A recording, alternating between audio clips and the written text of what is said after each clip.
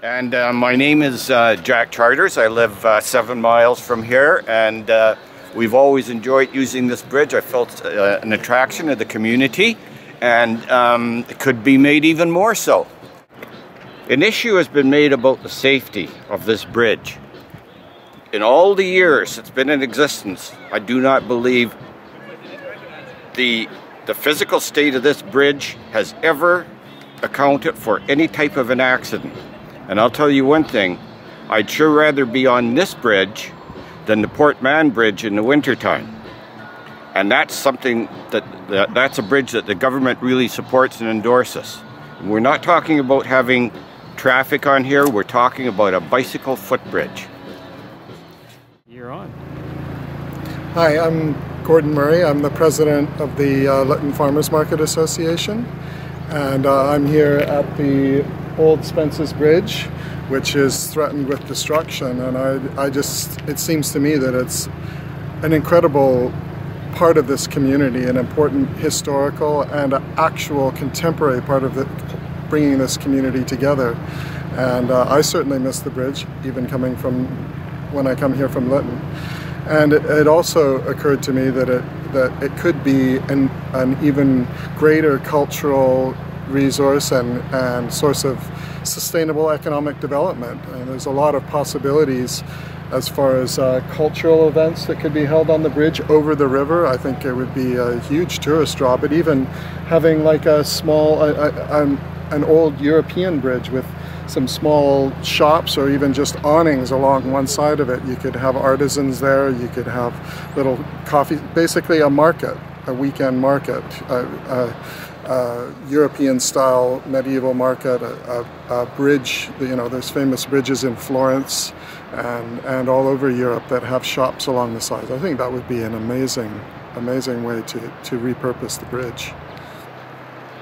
Thanks. My name is Carol Moisevich. I'm the Vice President of the Lytton Farmers Market, and I'm an artist. And since we moved into the rural community of Lytton and the Lytton First Nations, we've started to understand the dilemma of the transcendence, the domination of the bureaucrats who have not been into the communities or even understand what the communities need, what they're about. And this one is a classic example of a bureaucrat making a decision, or some bureaucrats making a decision which have got nothing to do with the needs of the community or any relationship to the community. The bridge should be used for foot traffic, for stores, for cafes. Even in New York, I think there's one old highway like this which is used for a park. It's just got trees growing on it. So all kinds of other solutions other than just pull the thing down. We have to use our imaginations. Well, it's a lovely day for a walk across the bridge. Would you like to come? It's a little bit inconvenient here. I wish they'd open up the sidewalk gate, but anyway, we made it.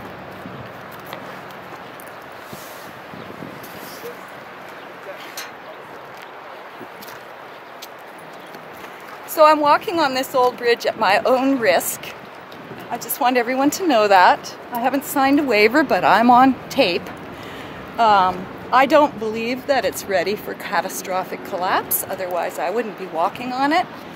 It's a lovely old bridge, great space. I mean, look at it. Don't you just feel like it's a ballroom?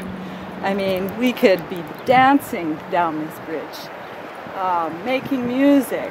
I'd like to see it painted and all bright colors and make it just a place where people come and do things that life is all about, like enjoy the sun, visit with friends, create beautiful things, make music, walk their dog. The dogs love it out here. And then when you get out here, you just look at this incredible view. I mean, it just does not make any sense to me on any level of logic that this bridge should be torn down. Bridges are so valuable. Someone went to a lot of work energy, money to build this bridge in the first place because it was necessary. And you know, when you see it now, we've got the highway bridge. Look at the big old truck going across it. I mean, that's the highway bridge. That has nothing to do with what we're talking about here. We're talking about a way to get across the river for people with their dogs, with their baby carriages, with their bicycles, on their feet. And getting from one place to another. We've got part of the old town over here. It's a really old part of town with the longest continuously operating hotel and a lot of old residences. And then on the other side of the bridge, we've got a little bit more, it's a little bit more vibrant because the post office and the restaurant and the motel and the pub, a lot of things going on here. So there's lots of reason for people to be walking back and forth. So we want to keep this bridge here. And the powers that shouldn't be have made this decision. It's not on our behalf. It's not for our safety or for our quality of life. It's really all about money. And if they want to put $2 or $3.2 million into demolishing this bridge, I would say as a taxpayer, someone who they are stealing this money from basically to do things that I don't want them to do, I would say take my money and all the rest of the money that they're taking for the demolition and repurpose it into something that the community can be proud of, and all the people that come through on their way through the Trans-Canada and the Highway 8, that they can enjoy it as well.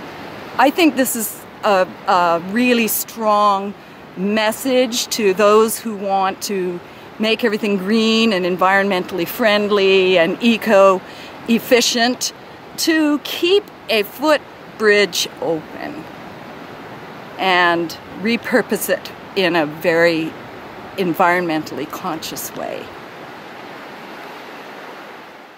Jackson, and I live over on Highway 8. Halfway between the two bridges, and I am quite concerned the bridge is going to be permanently closed for not just traffic, but for people like myself to walk and bicycle. No longer will I bicycle over here. I have to drive my vehicle over because I am too afraid to drive along Highway 1 there or walk along Highway 1 over that bridge. It's very, very scary. Even if they put a sidewalk in there, I will not walk over there.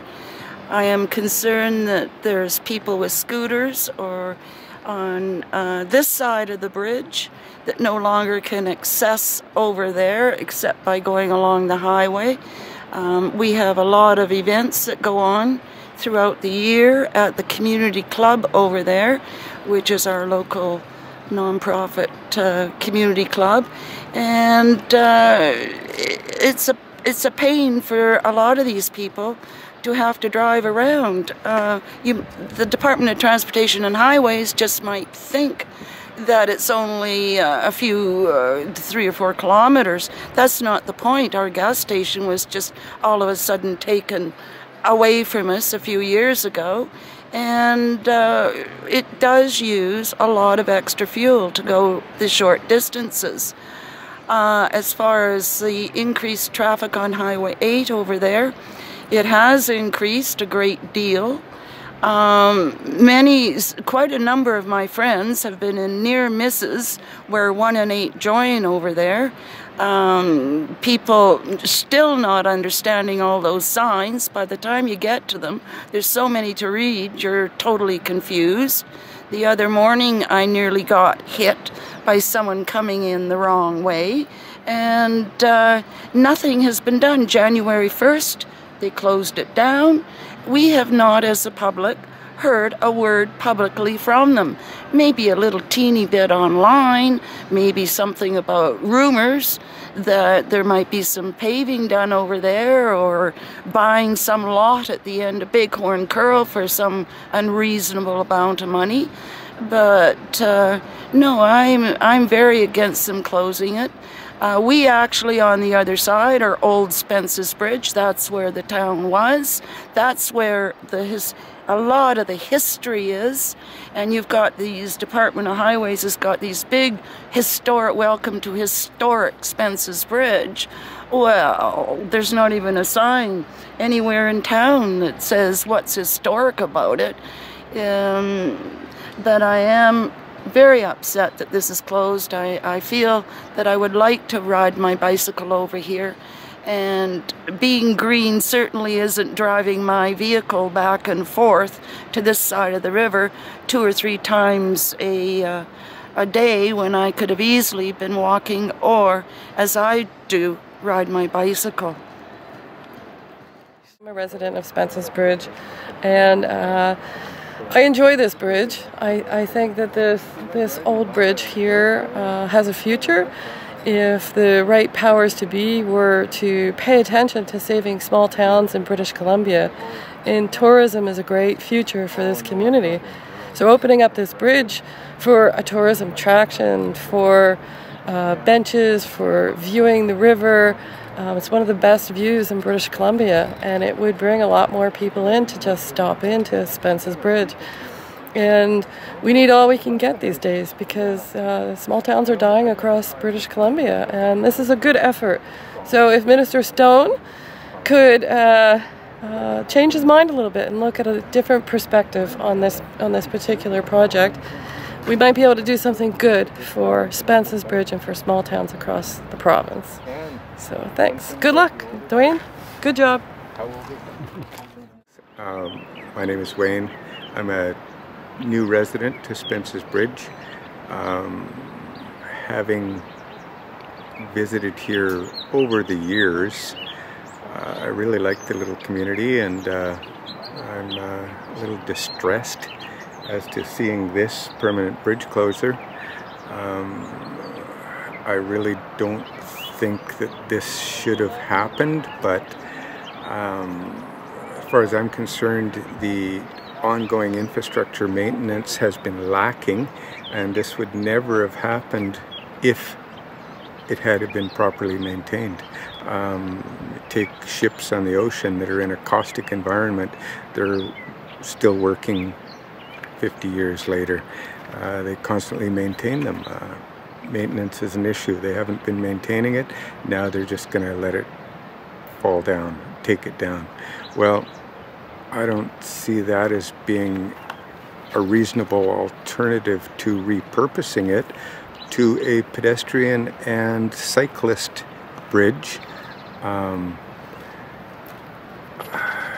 looked at the engineering reports, and I don't really think that they recommend its destruction, or that it wouldn't be capable of handling human traffic, not vehicular traffic. Well, that's fine. Let's be green. Let's be really green and turn it into a bicycle or pedestrian bridge.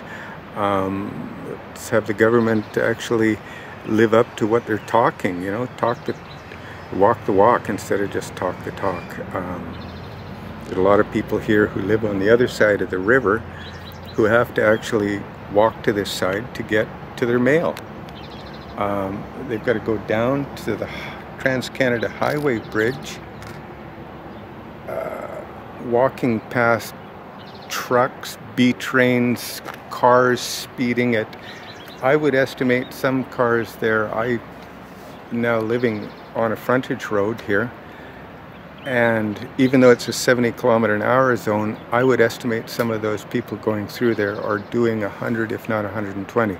Well, when you have to walk along the side of a highway like that just to get into town, to get your mail, come on, find an alternative.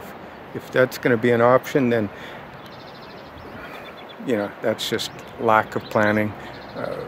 Poor planning indicates that the people who are actually involved in the decision making don't have a true grasp of the needs of the people on the street. It's all a dollars and cents thing. There's no humanity there. It's Actually, I find it quite disturbing. I'd like to see a little bit more of a liaison between the people that are actually living here and a bit of someone within the government that actually really does care and doesn't just care about the bottom line, which is dollars and votes and saving money. Thank you. Instead of walking across it. Doreen, you come and sign, though. Oh, yeah, for sure. Why, are you never Fortune? Yeah, no. It's getting a little warm out here. I ain't seen nothing yet. Hot. Yeah, I'm not kidding. Hey, I gotta do numbers. Settle down. Settle down. This is a new plan, right? So between the Trans-Canada and number 8 highway across the river, we're gonna put up radar traps, right? So if we can catch 8 an hour, that is over 12 an hour, over 8 hours, that's 100 a day, easily done. Average, or the low figure, is $140 a ticket, right? Let's do the math here. $14,000 a day. Then the month would be $500,000. 2 years, we got $12 million raised to redo our bridge. Easily doable, because we live on the number 8. We do see, what do we see in an hour, right? We see literally hundreds going by there sometimes at 100 clicks an hour. Now here comes a good one. It's a 50-kilometer zone there. At 100 clicks, it doubles actually. Am I right here? Probably. That's where the money is. We can pay the officers, no problem. Even pay for their overtime. We could probably run 12-hour shifts here. I think we should sell beer on the side of the road. Is it a crazy plan? Yeah. I don't think so. I think it's great. We'll have our bridge rebuilt. Everybody happy, except the traffic. So how long is it going to take before 2 years? Gets wise and then 2 years, up the road 12 million. It's doable. It's doable. Once every 3 months, we have radars set up here. Ask these officers how many they catch just in 4 hours. So it's totally doable, and makes everybody happy except the traffic ticker payer. So I think it's a great idea.